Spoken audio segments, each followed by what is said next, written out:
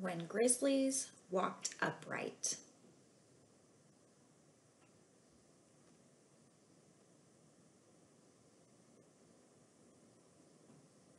Retold by Richard Erdoes and Alfonso Ortiz. Before there were people on earth, the chief of the sky spirits grew tired of his home in the above world, because the air was always brittle with an icy cold. So he carved a hole in the sky with a stone and pushed all the snow and ice down below until he made a great mound that reached from the earth almost to the sky.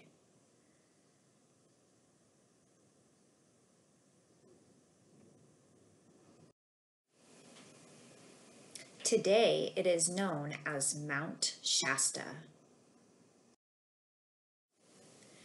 Then the sky spirit took his walking stick, stepped from a cloud to the peak, and walked down to the mountain. When he was about halfway to the valley below, he began to put his finger to the ground, here and there, here and there. Wherever his finger touched, a tree grew. The snow melted in his footsteps, and the water ran down the rivers. The sky spirit broke off the small end of his giant stick and threw the pieces into the river. The longer pieces turned into beaver and otter. The smaller pieces became fish. When the leaves dropped from the trees, he picked them up, blew on them, and so made the birds.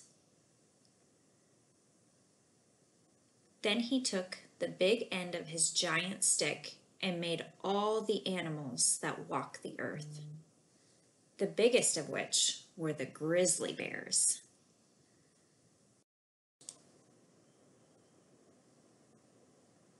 Now, when they were first made, the bears were covered with hair and had sharp claws, just as they do today, but they walked on 2 feet and could talk like people.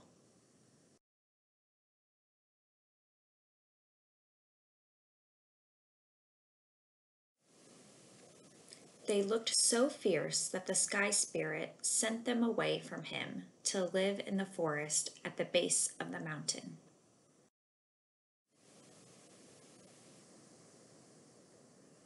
Pleased with what he had done, the chief of the sky spirits decided to bring his family down and live on earth himself.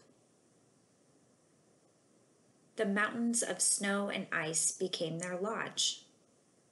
He made a big fire in the center of the mountain and a hole in the top so that the smoke and sparks could fly out. When he put a big log on the fire, sparks would fly up and the earth would tremble. Late one spring, while the sky spirit and his family were sitting round the fire, the wind spirit sent a great storm that shook the top of the mountain. It blew and blew and roared and roared. Smoke blown from the back of the lodge hurt their eyes, and finally the sky spirit said to his youngest daughter, "Climb up to the smoke hole and ask the wind spirit to blow more gently. Tell him I'm afraid he will blow the mountain over." As his daughter started up, her father said, "But be careful not to stick your head out at the top. If you do, the wind may catch you by the hair and blow you away." The girl hurried to the top of the mountain and stayed well inside the smoke hole as she spoke to the wind spirit. As she was about to climb back down, she remembered that her father had once said you could see the ocean from the top of their lodge. His daughter wondered what the ocean looked like, and her curiosity got the better of her. She poked her head out of the hole and turned toward the west. But before she could see anything, the wind spirit caught her long hair, pulled her out of the mountain, and blew her down over the snow and ice. She landed among the scrubby fir trees at the edge of the timber and snow line, her long red hair trailing over the snow. There, a grizzly bear found the little girl when he was out hunting for food for his family. He carried her home with him, and his wife brought her up with their family of cubs. The little red-haired girl and the cubs ate together, played together, and grew up together. When she became a young woman, she and the eldest son of the grizzly bears were married.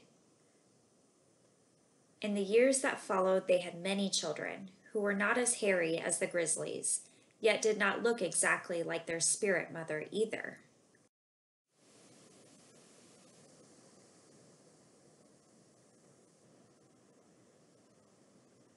All the grizzly bears throughout the forest were so proud of these new creatures that they made a lodge for the red-haired mother and her children.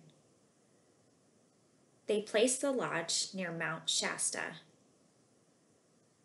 It is called Little Mount Shasta today.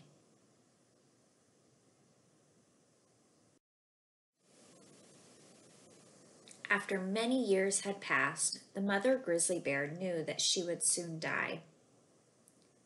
Fearing that she should ask the chief of the sky spirits to forgive her for keeping his daughter, she gathered all the grizzlies at the lodge they had built.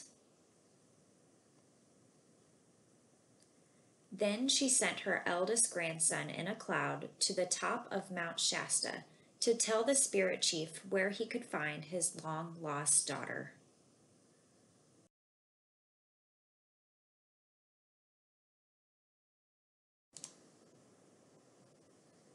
When the father got this news, he was so glad that he came down to the mountainside in great strides, melting the snow and tearing up the land under his feet. Even today, his tracks can be seen in the rocky path on the south side of Mount Shasta.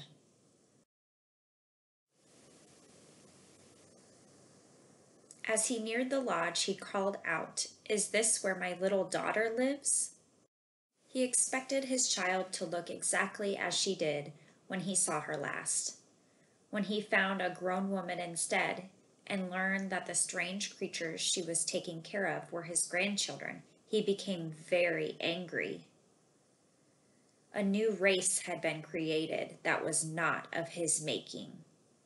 He frowned on the old grandmother so sternly that she promptly fell dead. Then he cursed all the grizzlies.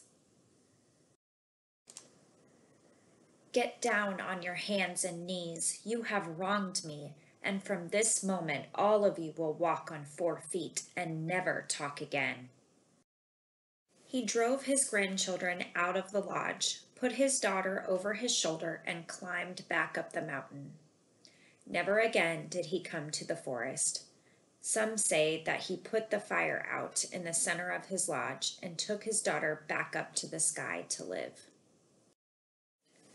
Those strange creatures, his grandchildren, scattered and wandered over the earth. They were the first Indians, the ancestors of all the Indian tribes. That's why the Indians living around Mount Shasta would never kill a grizzly bear. Whenever a grizzly killed an Indian, his body was burned on the spot. And for many years, all who passed that way cast a stone there until a great pile of stones marked the place of his death.